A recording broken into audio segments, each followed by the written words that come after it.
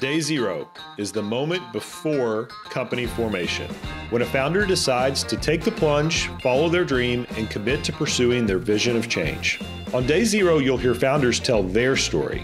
From the initial idea, through reactions by critics and skeptics, setbacks and successes, we'll cover it all. Behind every company is a founder with ambition, goals, dreams, and wisdom to be shared. Let's explore them together. Hey, good afternoon, Gary. How are you? I'm well, Nathan. Thank you. Good afternoon to you. Well, thanks so much for joining. This is going to be a real treat to interview you. Typically, you're on the other side of the mic interviewing others, so it's a great pleasure for me to have the opportunity to interview you today. Thank you. I think I might like it better actually asking the questions, Nathan, but yeah. We'll try it out. Well, I don't know if I can fill your shoes, but we'll give it a shot. We'll give it a shot. Yeah, today. You'll do great. Yeah. Well, so for all of our guests, joined here obviously by Gary Bisbee. Gary is the co-founder and chairman of Think Medium. Many guests may know him from previous postings, including most recently as a co-founder, CEO, and chairman of the Health Management Academy. But Gary, what a lot of probably listeners will not know is going back, you've been an entrepreneur for your entire career, or most of your career, I should say. Yep, most of it. And but going back even beyond that, tell us a little bit about your background. Where did you grow up, and kind of what were some of those early forces that really shaped your view of the world and really helped form your entrepreneurial spirit? It's interesting when you look back on it. My dad was a minister, which it turns out was a very important part of my life for a variety of different reasons. I grew up primarily in Duluth, Minnesota, spent some time before that in Boston, but went to junior high school and high school in Duluth. My main goal in those days was athletics. I played all sports, but was a hockey player, played for a couple of years at University of Minnesota, Duluth, before I hurt my knee. But I also was learning at my dad's knee how to run a church. And most people probably don't think of ministers as business people or as entrepreneurs, but he really was. And so although I didn't believe the way he believed and wouldn't have been a good minister from that standpoint, from standpoint of learning about business and how you run a church and how you meet people and what they actually want. That was a very formative part of my life. Following education, then went on to pursue singing, actually, and I was an opera singer for several years. Nathan, you know that. Most people don't. I was an opera singer for several years, and that worked out to be really an enjoyable part of my life. I learned a lot of lessons about people. And the primary one is you have to sing what people want to hear, not necessarily what you want to sing. Right. And that principle has guided me. Yeah, if you want to get paid, right. That principle has guided me pretty much throughout my life, actually. Yeah. Well, that's interesting. Well, I'm sure many people don't know that about you, at least from your background as an opera singer. But tell us a little bit more about education. Kind of when you moved from singing or deciding that your career was not going to be the longevity of an opera singer was not something that was in the cards for you, and how you moved into the business world. Yeah, for sure. Another important part about what my dad offered me was, as a minister, the CEO of the local hospital was in our church, and there was an interesting position in that hospital for high school kids, and it was being a wall washer in a hospital. And typically there were 8 doctors' kids that were in that position, but during the time I was in high school, it was 7 doctors' kids and a preacher's kid.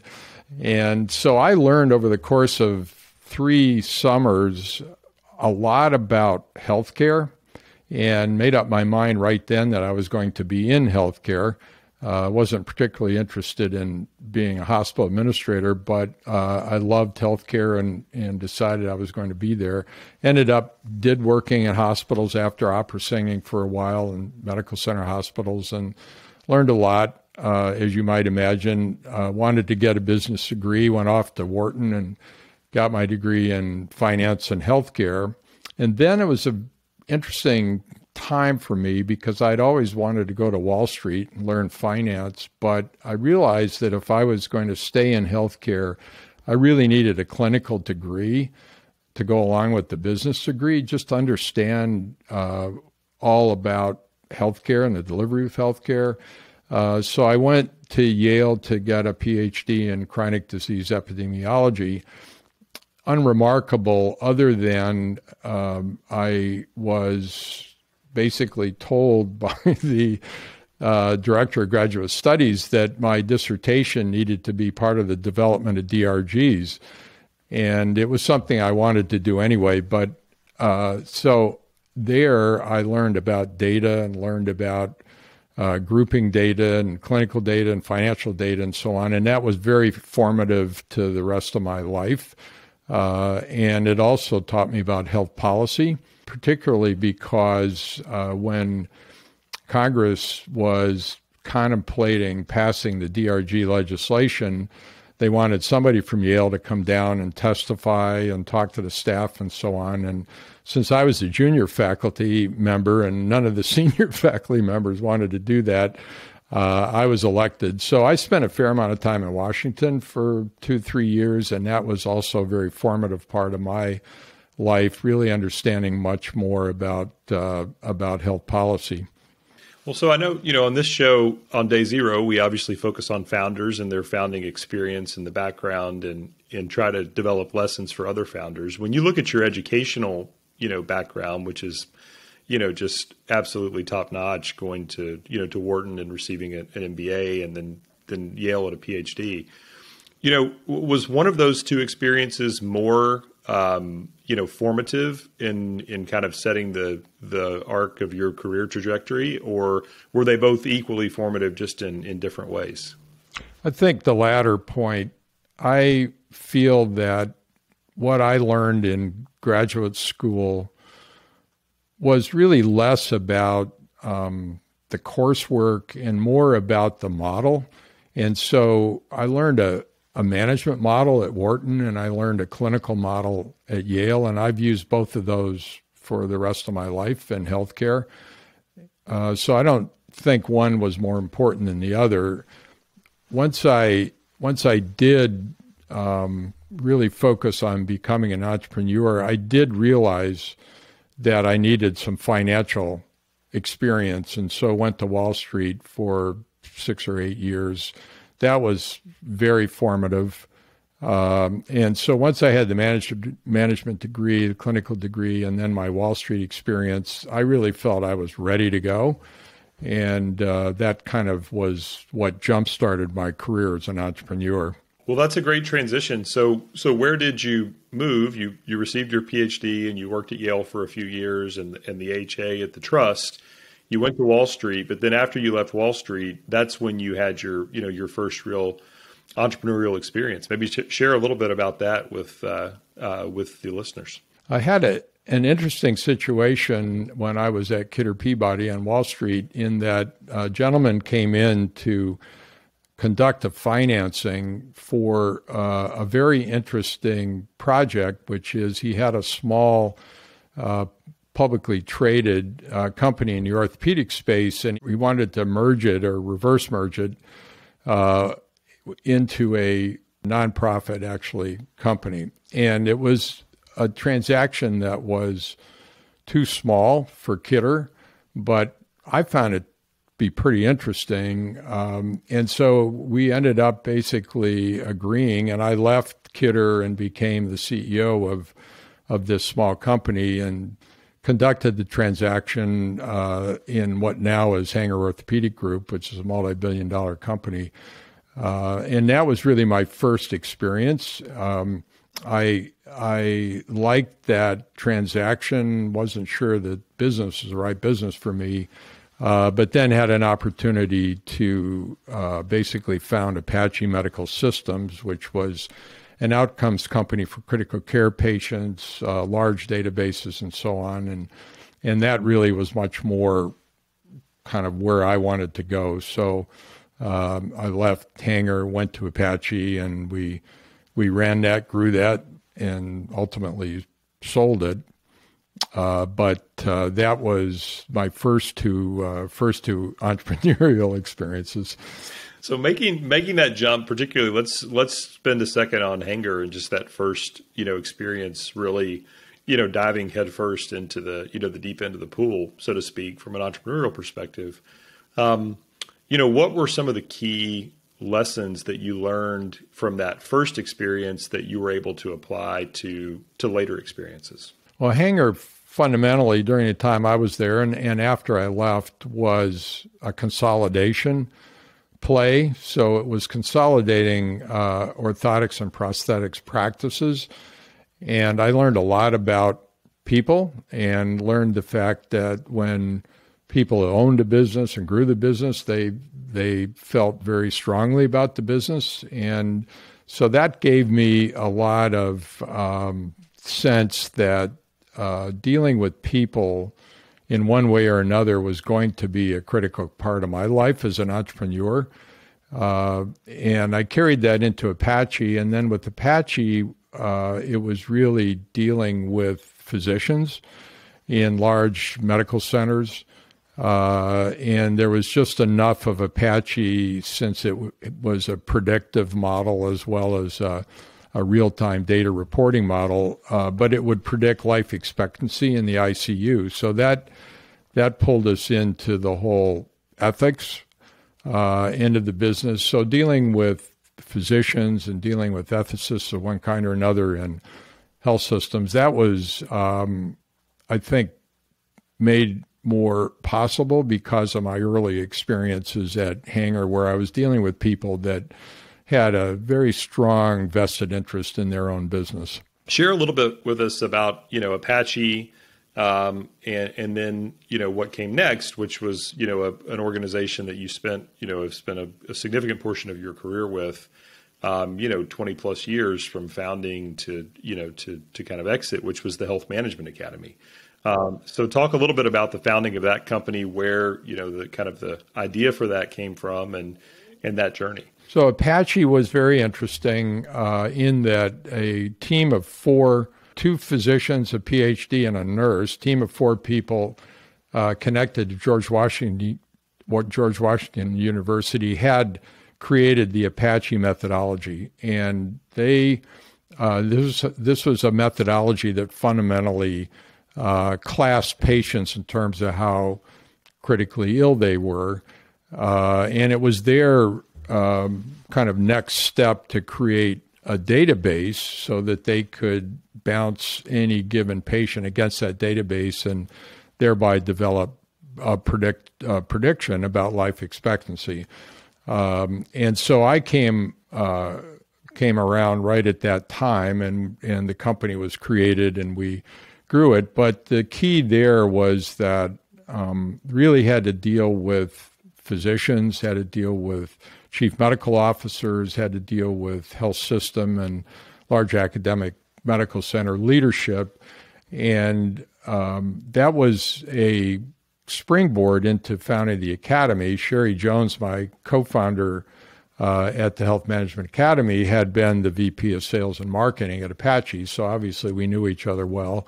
And when we sold Apache, then we decided to found the Academy, and the idea there was to create a peer group of individuals that were similar in terms of the kind of role they played in the health systems. And large health systems were relatively new at that point, having more or less just been created.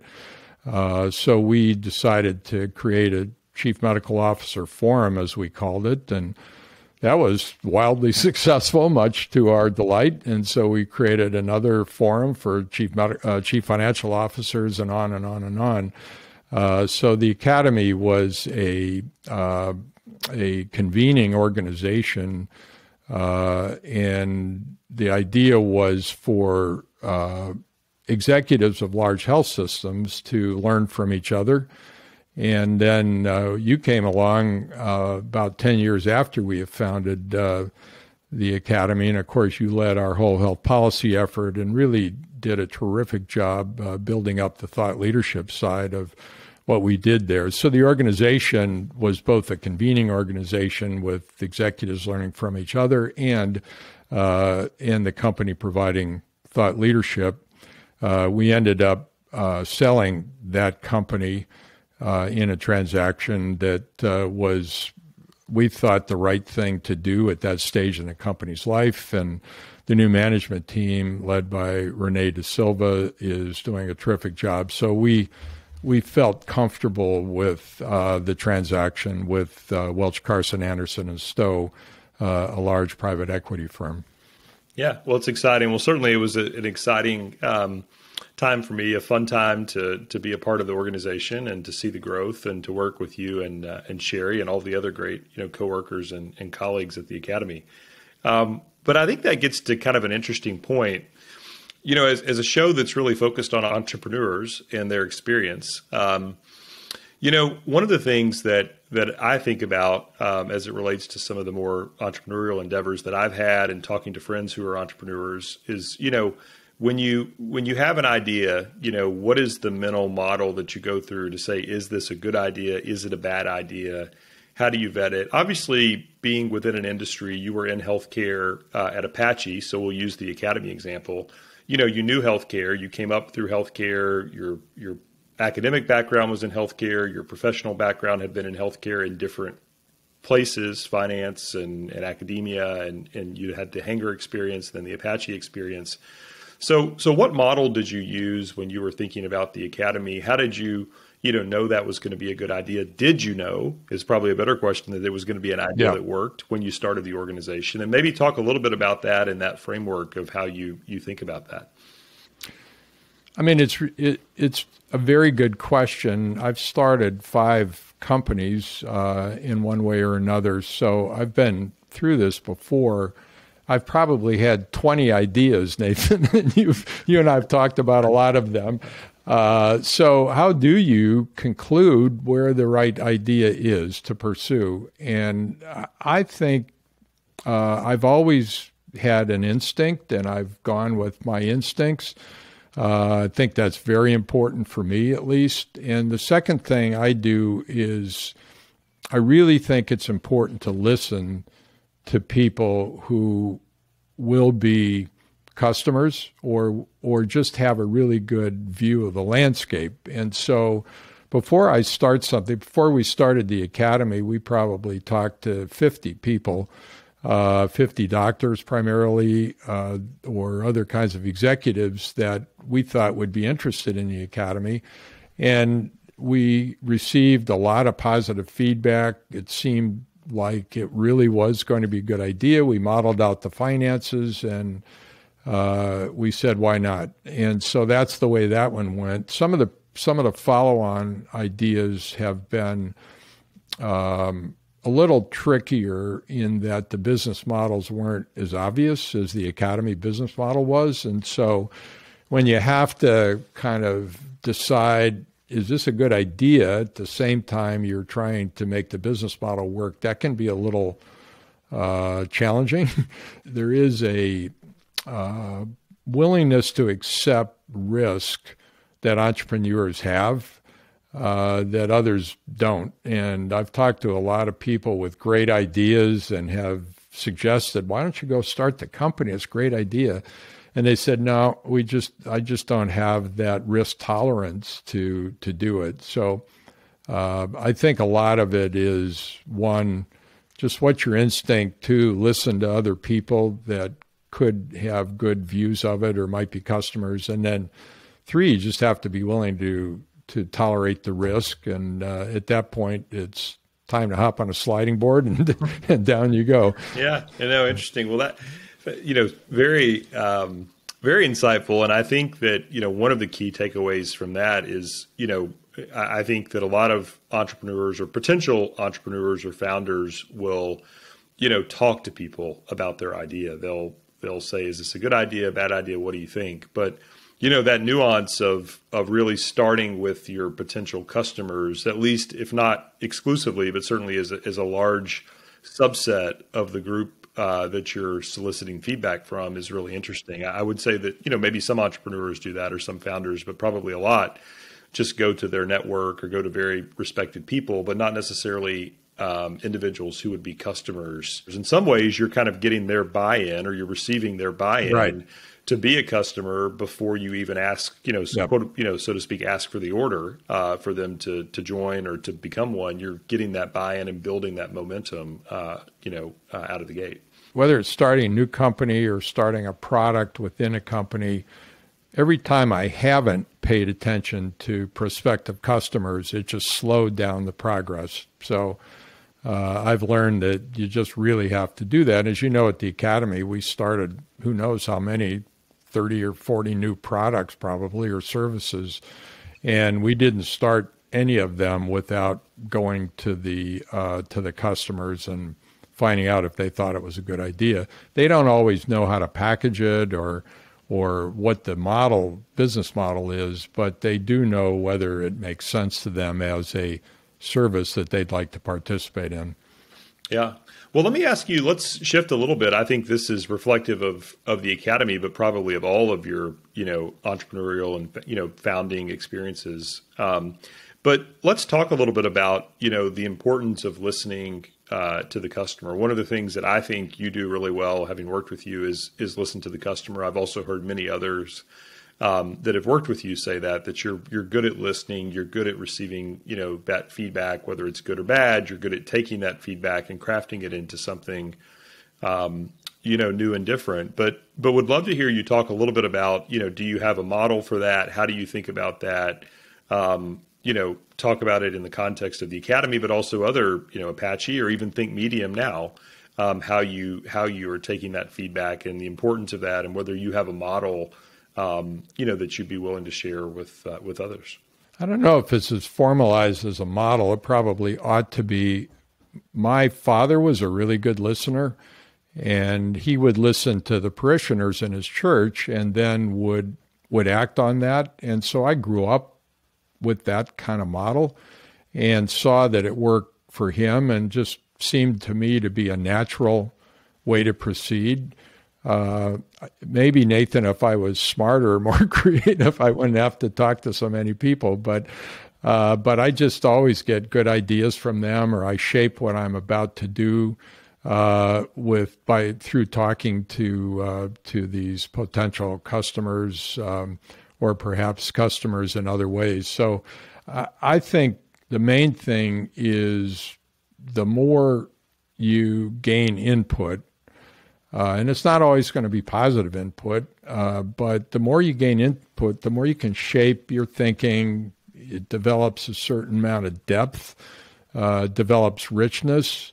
And I think having learned from these various companies, Think Medium was interesting because I knew I wanted to interview people, and I knew that was primary research. So the question is, what do you do with that research? I also thought that leadership development and education and learning has always been part of my life, and that I really felt that there was a virtuous circle, so to speak, with the interviews where you can film them like we're doing today. So it's going to be on YouTube, it's going to be audio and Apple Podcasts or other podcasts, and there's going to be written word. And if you can do those three, then I think you can create the right service mix for customers. Some people don't want to watch it on YouTube. Some people don't want to listen to it. Some people may just want to read it, or, maybe they don't want to read, they want to watch. So if you can offer all three mediums, hence the name Think Medium, then I think you're basically putting people in a position where they can consume what you're doing in a way that they want to consume it. I view that as personalization. And again, personalization to me is basically a function of listening. I think it all comes from listening. Yeah, that's really important, and makes a lot of sense. It's simple, but it makes a lot of sense. Well, would love to shift a little bit to your experiences I would call it kind of observing and advising other entrepreneurs, which you've done a fair amount of. You've been on, I don't know how many corporate boards, but many corporate boards of both public and private companies, not only in the healthcare IT space and knowledge services, but really, across the board. When you shift from kind of your founder entrepreneur hat and move into your advisor hat, which I'll use that term broadly, but thinking about boards or other types of advisory engagements, what are some of the things that you look for in those that you're working with, and how do you kind of judge them, and what's some of the advice that you give them from a kind of a statesman or an advisor position? First of all, I must say it was hard for me to make that transition because I'm an operator at heart. I just wanted to do it. And when you're advising or on a board of directors, somebody else is going to do it, and you're there trying to figure out how to best provide guidance to them. I guess I've been on 10 or 11 boards, and I think that they're all different. And one of the key things I found about boards of directors is chemistry of a company and chemistry of a board is all important. And so I play a different role in every board I've been on. Some boards may require more of my IT expertise or more of relationship with certain types of customers. But the point of the matter is each one requires me to play a different role. And I think that's been very important in terms of the boards boards I've sat on. The second thing is obvious, but it's not always well executed, and that is the difference between management and governance.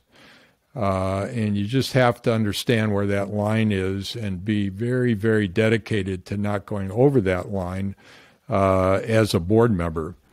You can advise, and there's certain information that you can provide, but you can't operate. So you really need to not confuse the fact that governance means governance and management means management. That particular point I've applied to my advisory roles. So when I'm talking to a entrepreneur, somebody who's leading a company, I'm pretty careful about just advising, and that really gets to listening. So I find that you need to dig into the entrepreneur, you dig into why they're doing this and what they're thinking about and what they're trying to accomplish and where they have anxieties, let's say. And then you can provide advice that fits that particular individual at that particular time. Otherwise, you're a bit of a bull in a china closet. And I think that advising, to be good at advising, it needs to be pretty nuanced, pretty targeted, and it can change over time. You can, somebody might have a need this year, next year it could be completely different. So, again, I think the governance work and the advising work is somewhat similar in that you're not actually management, you're either governance or advisor, and you really need to understand the difference between those two. So for a founder, and this may be different based on the stage of the company, and I'm certainly will be different based on the sector or subsector the company is in. But when you think about forming a board, particularly forming that first board or that early board, presumptively you'll have investors who are on that board. But when you're looking at that from an entrepreneur or founder's perspective, how should they think about forming that early board and growing the board? What are the competencies they should be looking for? And then how should they be thinking differently as the company, hopefully, knock on wood, grows and continues to mature, and how does that change? Yeah, that latter point is really a good point. I had the good fortune of taking Cerner Corporation public when I was an investment banker, and Neil Patterson, one of the founders and the CEO, asked me to sit on that board. I've been on the board for 30 years or so. So I was really part of, and watching Neil as a CEO grow from nothing, basically maybe 15 or $20 million when I met him, to 5 billion. And this question you're asking is so important, which is at various points in time in a company's life, you need certain types of board members. And I watched Neil go through that. I've gone through that to a lesser degree. No company I've had has ever grown to be a multi-billion-dollar company, that's for sure. But they have grown, and as they've grown, you really do need to think about board members. I find the most important characteristic of a good board member, and this won't surprise you, is somebody that can listen and ask the right questions. And I found as I have been the leader of companies, it's amazing how the well-placed question can just cause a complete change in how I'm thinking and how I can approach a particular problem or a particular situation. So I think the really good board members are the ones that can kind of plug into the situation, kind of think along with you, and then ask the right question that's going to really make a difference. And whether they're an investor or an expert in some particular area, I find is almost less important than that they can really feel where the company is, what the company needs, and then ask the right questions to help you react. Now, you have to be smart enough to listen and to what they're asking, and then work through the answers. But to me, that's probably the most important characteristic of a board member. Yeah. And, with the caveat that there's an exception to every rule, or maybe many exceptions to some rules, what do you think about size? Is there a size that is a good size? Is there too small or too big? How do you think about the right size of a board? And does that change, or should it change as a company matures and grows? Yeah, I think clearly there can be too many people on the board, because if you have too many, it's hard for them to focus. In fact, I was just interviewing Jeff Immelt, former CEO of GE, within the last several weeks, and ended up asking him that same question, Nathan. And he was saying that in the height of the financial crisis, that board had grown from, I believe it was 9 members to 18. And he said it was horrible because they just could not focus. They couldn't develop camaraderie, and there were just too many agendas. So I've always thought that less than 10 is the right number, at least for any of my companies. Cerner has clipped along with about 9 members for a number of years, and that always felt like the right number to me. It allowed everybody to speak. It allowed everybody to play a role. It allowed them to buy into the strategy of the company. I know our large health systems, which started out as hospitals, many of them, and then they grouped together to form a health system. And for one reason or another, they ended up with more than 20. I think the average size 10, 15 years ago was 25 board members, and their average now is probably 15. So they're working their way down. And I think if you ask most CEOs, they'd probably say they'd love to have 11 or even fewer board members. Now, if you're an academic medical center where philanthropy is a huge part of the purpose of the board, then you're going to end up with many more people. But the executive committees and that small group that really makes the decisions probably much closer to 9 or 10 people. Thinking back across your entrepreneurial career and founding 5 companies, as you've said, what are some of the key lessons learned? If you were sitting across the table from an individual that was getting ready to start a company, or had an idea and was thinking about, conceptually, should I do this or not? What are a few of the key takeaways from your experiences that you would love to share, with that individual?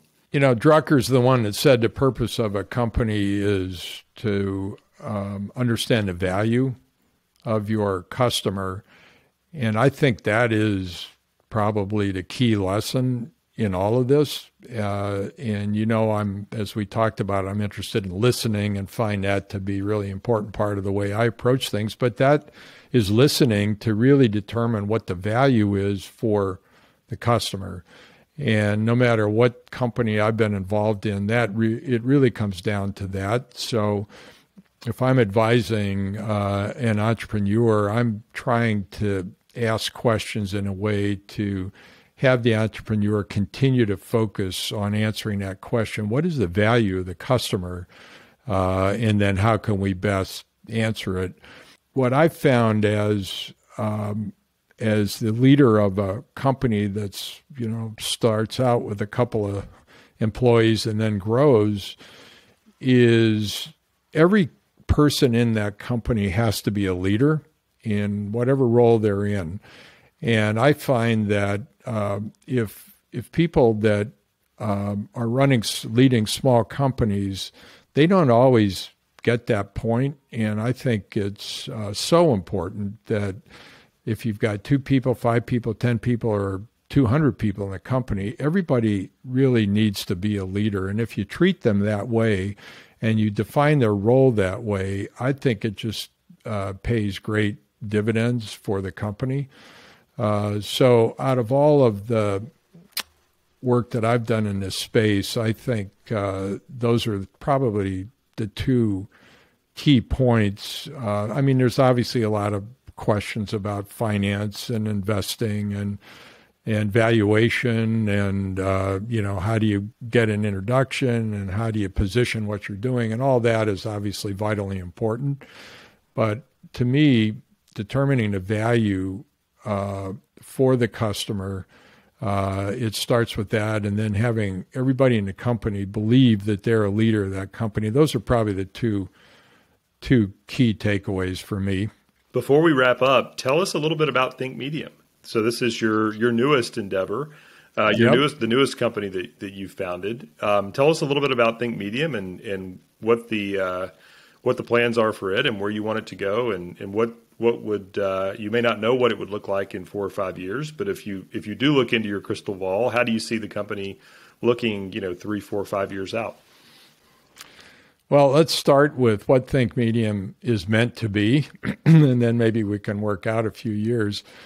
I just felt that executives today are so busy, and they need to engage in learning about leadership, the younger ones in particular, but even those that are more experienced. And so I wanted to see how could you provide information to them that was efficient and personalized and shaped for their kind of view of learning. And so the idea of Think Medium is to interview individuals that have some similarity and then see what we can learn from them, explore their thinking. So we started with Her Story, which is basically women interviewing other women. And the focus is, again, on leadership. It's primarily healthcare and what lessons can you learn from each other.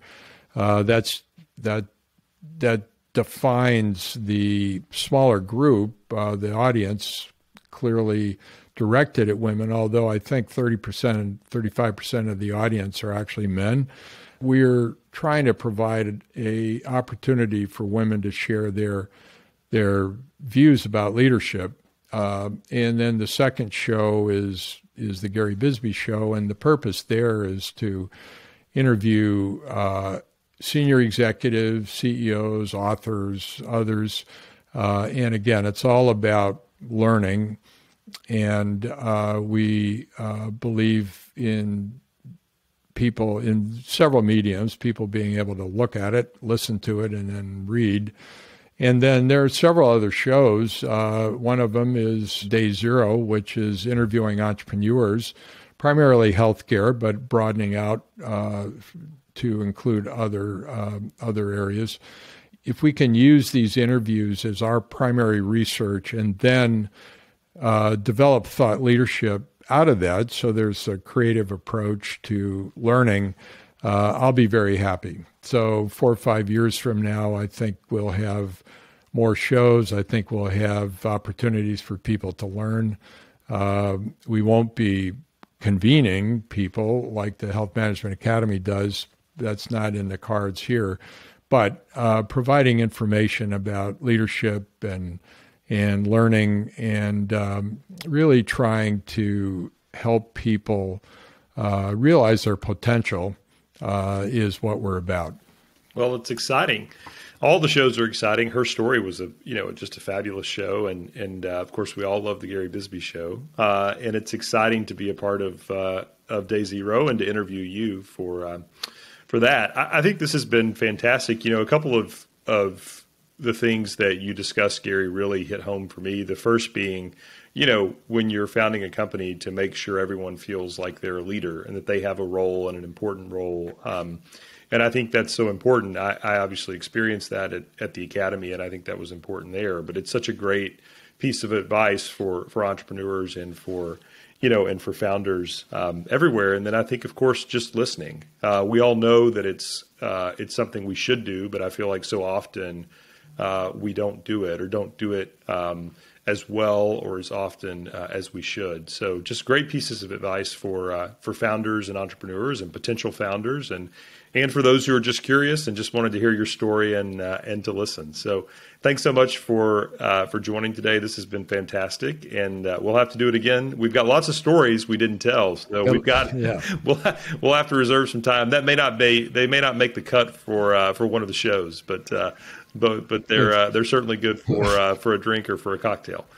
That's right. Yeah. We have a lot of stories, some we can share publicly, some of which we won't. Right. But it's great to be together with you again, Nathan, and have you as part of the team here. We're all excited about it, so welcome aboard. Yeah, likewise. It's exciting and it'll be fun. So, well, thanks again, Gary, and we'll look forward to the upcoming episodes with others.